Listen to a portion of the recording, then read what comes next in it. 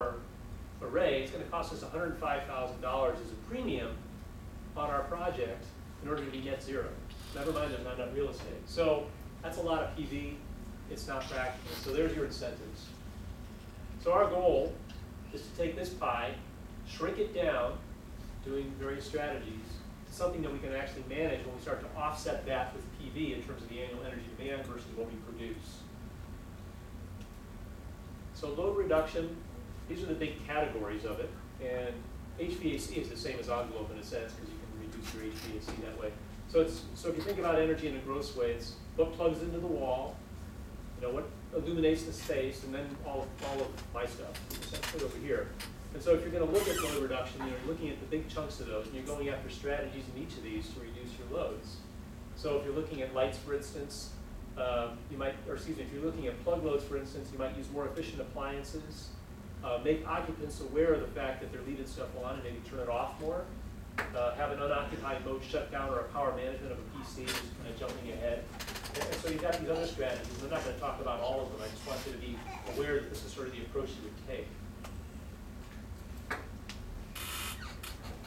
So when you're doing energy modeling for a net zero energy building or high performance building, I like to say you have to have something called a living energy model on the project. You need to do modeling early on to figure out where you stand, what goals are possible, but you're going to have to check into that model along the way. But if you have what's called a shoebox at the very beginning, it doesn't have to be very detailed. You don't have to have a detailed design from the architect of the whole building. You maybe just need a rectangle like the size of this building, and to know it gets tossed into it. And you can start doing some rapid investigations early on. So eQuest is one they know about. Yep. Models like that. Doesn't have to be too sophisticated early on. And you do these shoebox analyses, and you do some very rapid investigation of what moves the needle, what helps the most. And that's when you can figure out like the diminishing point of return on your insulation. When you get to the point where, hey, why do I want a 24-inch wall when I'm already there with an R20 wall, whatever it happens to be. So this is what we did for Z-Home. So we modeled there's 10 townhouses. I should have said that. And they're 1, 2, and 3 bedrooms. So we had to create a model for a 1, 2, and a 3 bedroom townhouse to do these sort of early investigations to find out what was going to be important and what wasn't. The other thing that's good about a shoebox model is, again, it helps you give a grounding on whether what your goals are make any sense at all. Even if you try to do it. There's going to be a test for everyone. All right, so this is a plan view of the Z-Home project. And so these are 2 one-bedroom units here, and this is south. So we've got the south is from the bottom. Here are 4 3-bedroom units, and then these are all 2-bedroom units, and this is a 2-bedroom unit. So I'm going to ask you another question. We only modeled 1 one-bedroom unit, 1 2-bedroom unit, and 1 3-bedroom unit. So which ones would you recommend I model if I was going to model? So if these are the 2-bedroom units, and this is a 2-bedroom unit, which of those should I be modeling? If I'm only going to model one and then say the other ones are good, if I modeled that one. In terms of thinking about the climate, thinking about the sun. Anyone want to venture a guess? This is a little subtle, but I'm going to give you guys a chance. I can ask Dave next. Yeah, you can ask me out there. What do you think? The middle? This one? Okay. What do you think? Unit 6 and like Unit 3. Okay. Or are those both 2 Those bedrooms? are both 2 bedrooms. Okay. I'm sorry, but yeah, maybe one that's furthest from southern exposure. I like that. Okay. You're pretty close. I don't think you guessed. You're right on that. We modeled Unit 6, and the reason was less access to the sun for sort of passive solar gain, and also it's got more perimeter walls. Like Unit 5 only has 2 perimeter walls, so you've got more perimeter walls where you could actually have heat loss out of it. So we said, all right, if we model Unit 6 and we find ourselves in pretty good shape there, then we're probably going to be fine with these other ones as well. So that was the philosophy. So the 3 bedrooms didn't matter as much because they all sort of had the same amount of perimeter space. We modeled Unit 7 because a west sun provides a little bit more gain typically than an eastern sun. No, I think maybe we actually did this one because it had neither east nor. Anyway, that's the idea. I forget now. All right. By the way, does anyone know what a Woonert is? What's a Woonert? Like a living street. Yeah, very good. It's a street that's it allows traffic by vehicle, but it's sort of trying to downplay that and make it more of a walking environment and a nice environment. All right, so envelope. Thermal envelope's important if you're going to do a low energy project in Seattle. We are a heating dominated climate, even though, well, it certainly feels like it today, but you know, we don't do a lot of cooling here. Some climates you're more about cooling, and that's maybe drives design a different way. But if you start to really do a high performance building, you start to think about the envelope a little bit differently. You certainly want to look at insulation and glazing. What do you guys notice about this building in terms of the two exposures, the two of the building? One's got shade, the other's just blank. Yeah, they're different. And so if you're, this is actually where you actually start to design by orientation sometimes. So this is a south facing, I should ask you that too, south facing. And the reason it's south facing, or you can kind of guess that, is it's got horizontal shades like this, and we have that south facing sun, so when the sun's high in the sky in summer, those shades do a very effective job of keeping the sun out when you don't want it. And then the sun's low in the winter, you maybe want some of that sun coming in and allow that to come in. So this is a west facing, and it looks like it doesn't have shades. It actually does, but you can't tell it from this photo. I didn't bring it. It's got some exterior sun shades that are sitting out from the, that are sort of like sunglasses sitting out from the window. And the purpose of those was to knock out the hottest sun in the summertime from getting into the space, which you'd have to do for cooling. So you start to look at the envelope, you might look at it differently for different exposures. You didn't do that with Z-Home, that was, but you would do this for a commercial building project. And some of the ones we've done, literally every exposure has something different going on. So what helps and what hurts? You said, somebody said something that didn't make a lot of difference. Was insulation, was that what you said? Someone said that there was something you looked at and didn't make it. We tried to do different envelope changes. We changed the windows, we added shades, and we added some outline stuff. Yeah. And those are the shades that Okay. increased. Yeah, well, Why actually, in this building? actually Well, we shade, have a lot of stuff. yeah, shades around here, some help, really, most of the way shades help around here is reduce the need for peak cooling on those hot days, because the sun's the big killer around here, because we don't have hot, humid climate. But it doesn't have a lot to do with the actual energy use of the building, because we are heating dominated. So actually, if you have shades, and you could actually increase the amount of heating you have to do, because you lose a little passive gain. So it's kind of interesting. This is from a study done by the New Buildings Institute. I love this study. I've got a couple. I referred to that. I don't know if you guys actually picked it up. You've seen this slide before, Dave? I have, and I gave it to them, I don't know. So it's not necessarily the right answer for all the type of building types. I think it's just one type of building type, but they did some studies using eQuest, I think it was, and wanted to figure out what moves the needle relative to sort of a baseline of 0, which is code. And so if you go green, you're doing better on your energy, and if you go orange, you're doing a little bit worse. So this kind of a study helps you understand what's important. So here, you can do a lot better with better insulation. Orientation, maybe not so much from the energy standpoint, it's more of a cooling thing. Glazing area, you have more glazing than code allows, it's going to hurt you because we're a heating dominated climate and you're going to have to do more heating because that's not as well insulated as your walls. And so starting to have a sense of what helps and what hurts is really helpful when you're starting to go after strategies. So what's the most effective strategy to use? You know, sometimes I've done a couple 100% passively cooled and naturally ventilated buildings here in Seattle. I've done more than a couple actually. And I've done them because the architect, and I'll show you a quick example one later, really was interested in doing that on their project. They wanted to maximize natural light, they wanted to have fresh air coming through the windows. Did a beautiful project with them. You know, from an energy standpoint, from a heating standpoint, didn't do a whole lot for them. In fact, we had so much perimeter, we probably have to do a little more heating because we're trying to get all that exterior skin available for fresh air to come through and for natural light to come into it. So it's not always easy and obvious. Orientation, we did a project, and this is, I'm not going to talk about this project, but the project happens to be shaped a little like a horseshoe. We call it an oxbow. And we did studies as we rotated the building around to find out what it did in terms of energy. So this is actually, these are little energy pie charts or bar charts showing what happened as we moved the building and rotated it around. So if you want to look at your envelope and your orientation and get really sophisticated, you can start doing these kinds of things. And maybe you're having to do like rotations. I don't know if you are at all for your stuff. We did last, when we did the code one, we checked out the different reductions in UI. It ended up being probably So there are times when there's times when it plays into your benefit in certain climate zones to have different orientations. We were down in Phoenix area where they do get a little bit of cooler weather, but it's mostly hot weather. Having south-facing windows with good shading to keep that hot sun out, but be able to take up all the sun they have versus us, in the wintertime for passive solar heating, that's a real time you see the benefit on that.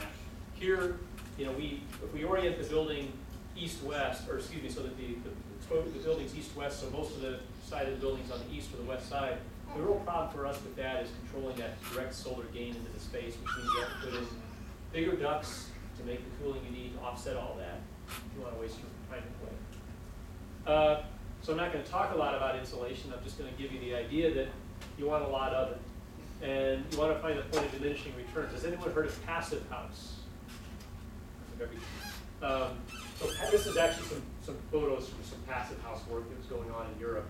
But basically, it's a passive house, just as a digression, I guess it's a standard, and to get certified as a passive house if you follow the prescriptive requirements, which start with saying you get this much heat for your home versus what you normally need is this much heat.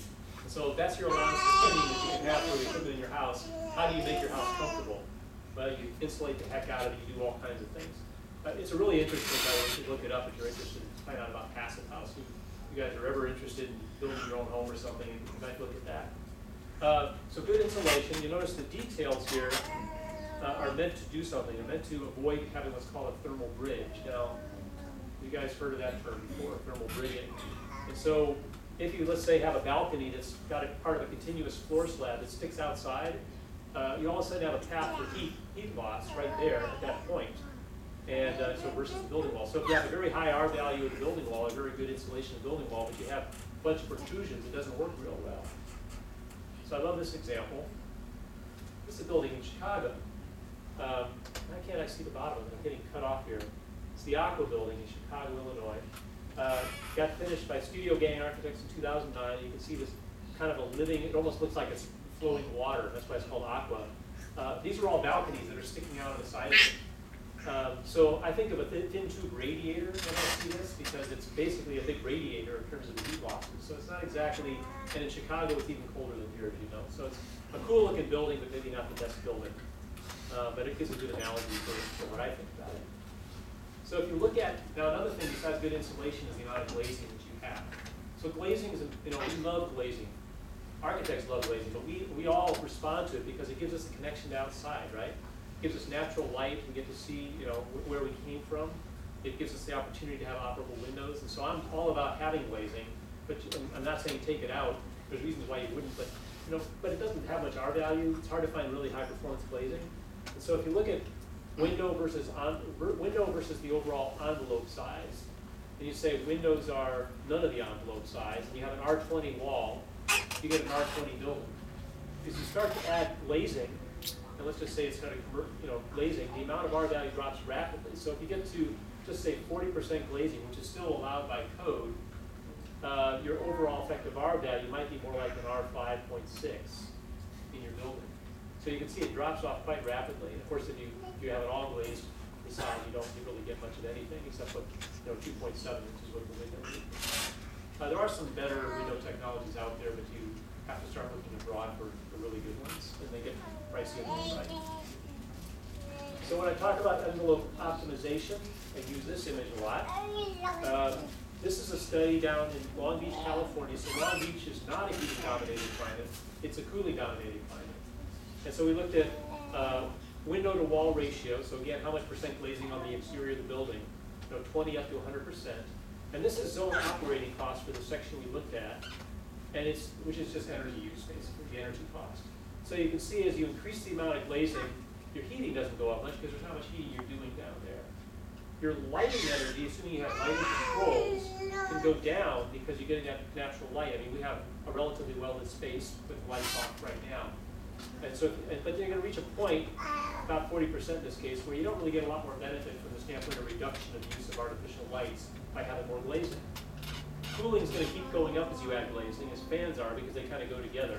So what you're trying to design for, if you think about totaling all these up, is that point. You're looking for your minimum, essentially. And so that's one way to think about it. You start to think about an envelope in terms of optimizing is where's that point. Now that's optimization from an engineer's point of view. The architect may have different opinions. So that's where you get into that integrated process, right? We're pushing to this place, and they're responding to it in the design process with ideas that may provide different compromises. They may want to give you a better glazing or exterior shading, or some various features of how they approach their design, and you can help them with that if you're an engineer, to kind of try to get to that point and reach a happy place in between what maybe they're interested in or the owner's interested in and this stuff. That relates to the 90.1, 40% number that they Right. So they know about the fact that you legally can do more than that if you do the performance half and all that. So you've got heat gains and losses through the skin through just sort of conductive heat transfer. You've got that, more of it at the last, and then you have infiltration. And this is the hardest thing to sort of plug a number for if you're doing an analysis, is how airtight's that building going to actually be, how much uncontrolled infiltration you're going to get, the cracks and seams in the building, induced by wind and wind pressures as well as just naturally. And so there's things you can do. I'm not going to talk about infiltration. I don't know if that's a subject you talk about, but Our buildings are all pressurized. well, yeah, you got that. But a tight building doesn't require as much pressurization air to be pressurized. So a continuous air barrier is something you can specify for your perimeter skin. The details, where things come together, where you have different materials coming together, those details, architectural details, can be a source of infiltration, so you really have to look at those carefully. They're now requiring, in Seattle, I think it's the Washington Code too as well, because I know it's in Seattle, lower door testing, where you actually prove out how tight your building actually is relative to your goals. Now, you had to do that for a while, but now it's in commercial buildings as well. And so you actually have to prove it. So I kind of like that. It's actually making people pay attention to this stuff more. Are they breaking up the buildings and doing? Yeah, it's figuring out how to do a blower door test for a big building is an art itself. You're right. So you have to figure out ways to do that. So here's the best load reduction strategy, in my opinion. Doesn't usually play, but I like to bring this up to people. I run into this, though I don't get successful in it. I actually do a number of one of the kinds of projects I work on are actually high-end residences, and I'm talking high-end residences. Ones that are the people that have these homes are recession-proof. So during the recession, they were a good place to find business for me. So they would call us in because they wanted to build this beautiful home or a beautiful vacation home, and they wanted it to be more sustainable, but they wanted it to be 10,000 square feet. Well, I have an idea. So, not very successful, but I had to be a little careful saying that. So a smaller building, that's just inherently, I mean, for net zero purposes, it gets you closer there because you're going to inherently probably use less energy. Now, if you cram all the same stuff in the house, you might not do as well as you think. And if you start looking at EUI as your metric, this kBTUs per square foot, and say, gosh, my 10,000 square foot building has an EUI of 20, my 10,000 square foot home has an EUI of 20, and your 15 square foot, 100 square foot house has an EUI of 60, I'm a better building. Well, not in terms of actual energy use, you just get the idea. So for C Home, we did this modeling, a lot of what we did was having to document our assumptions. And it became important as you think about it because we're starting an early design. Eventually it's going to get to a contractor, and the contractor may or may not want to use the stuff you specify. You may want to specify alternate stuff, and in which case you're going to track that and see if it has an impact on performance. And keeping track of all these things really became a big spreadsheet exercise, believe it or not. It's simple as that. And so here we're keeping track of envelope assumptions, what are the wall ratios. So we have this big spreadsheet going. All right, passive strategies. Sometimes it gets a little blurred in my mind what's a load reduction strategy versus a passive strategy, but there are things about that. This would be the idea of what can you do to enhance the natural light that comes into your space without hurting it. So how do you enhance the daylighting in your space? Can you take advantage of natural ventilation? That'd be a passive strategy. So looking at those kinds of things and seeing how you can take advantage of them. Or if you're down south where you do have that southern sun in the wintertime, that can provide passive heating benefits, maybe that's another passive strategy. So look at the passive strategy. So again, we're still not into the moving parts. We don't have the efficient systems yet. We're still trying to figure out how to do things without getting to that place. So I'm not going to make you squint and read all this stuff, but if you want to do a climate analysis, you want to understand how many hours a year you have at certain temperatures. If you're in a humid climate, you want to know when it's humid, when it's not humid. You might want to know which way the wind's coming from so you can take advantage of it, and how intense it is at different times of year. And don't know if you're gonna scare them with psychometric charts in this course or not. You might learn about those. And if you start looking at occupied hours of the day, 24 hours of the day, 24 years of the year, and I know you can't read this very well, you can start to figure out are there times of the year where I can sort of just run free, where I don't really need any systems because I've got enough hours where I can turn things off because it's the nighttime, or during the day when I can sort of have a flywheel effect without having to turn on my systems perhaps. So like if you had a parking garage and you wanted to live there, at night, when it's cool outside, the concrete's going to cool down, right? And so during the daytime on a hot day, if you walk on the second level of that parking garage over there, it's not going to feel anything as warm as it does out there. And that's because you've got this cold mass creating a flywheel and radiating or absorbing the heat from your body. So you can start to think about those kind of strategies. Kind of interesting. You can add mass to a building. You can start to leverage that perhaps to reduce your peak loads and to perhaps reduce the amount of times you have to operate equipment. So Seattle, or this area, this is hours and this is temperatures. So if you look at the range of temperatures we get and the hours per year we get them in an annual year, you can see we have very few hours, sometimes none, up at these high temperatures. I mean, we usually get that one hot spell, but I don't think even last year we got any. But in Seattle, it's a little warmer out here, but in Seattle it stays cool most of the time. So we're trying to keep our space in the mid-70s maybe, if that's comfortable for you. Most of the hours of the year, the temperatures are below that. So natural ventilation might be a good climate for that. You can do it properly and not penalize yourself in the process. So this is the question you're asking yourself if you're an engineer. Is it natural, or is it mechanical, or is it maybe both? And if it's natural, then you really have to start thinking about the building form differently and lots of things a lot differently. And I like to remind people about the idea of comfort and what that means in a space. So I'm going to look around the room, and I see you got a short sleeve blouse on. And I see you have got a jacket on. Everyone's got a different perception of comfort in a space. And so even if I do the best job possible, and I say 72 degrees all the time, some people are going to be comfortable, some people are not going to be comfortable. One thing we have going for us is that people generally wear more clothes in the wintertime and less clothes in the summertime. So engineers can get away with, at least we traditionally have, having a warmer set point in the summertime where people are still comfortable, maybe 76, 78 degrees, and a lower one in the wintertime, 70, maybe 68. And people wear different clothing, plus they adapt to the time of year that they're in. So you sort of get used to it. So if us Seattle folks go down to Phoenix in the summertime, or let's say Georgia in the summertime,